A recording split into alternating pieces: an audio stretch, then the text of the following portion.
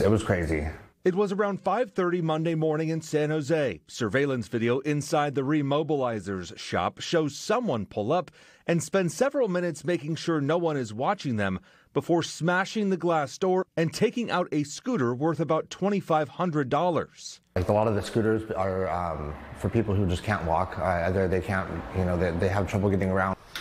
Brian O'Donnell is the owner of Re-Mobilizers. He's in the business for his mom, who has polio and faced mobility issues for years. He says the burglary forced him to push back an appointment with a veteran yesterday. Threw our whole schedule off. It really throws a lot of my customers off because they rely on us. If I'm not there, they're not mobile a lot of the times. O'Donnell says in the video you see a passerby scare off the burglar.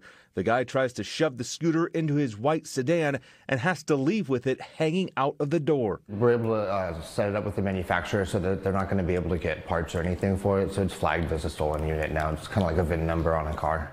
San Jose police arrived shortly after the thief left and took a report. A detective will be assigned to the case. The burglar still on the loose. O'Donnell hopes the thief is caught, but is glad it wasn't worse. Because I thought he was going to probably go through our office, and we've got a lot of customer files. But we even had some money in our cash drawer, so that could have really affected us. In San Jose, Ian Cole, NBC Bay Area News.